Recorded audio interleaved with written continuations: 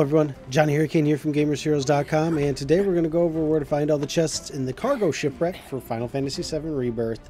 Let's get started. Alright, shipwreck is here, and it is a 3-chest, whatever you want to call it, cargo cache. And the first one we can find, right up on these cargo containers, it's right there to the left. We're running right past it. Go over here, I don't know why Aerith is out there. Then we're climbing up. And once you get up to the top here, grab this chest in there.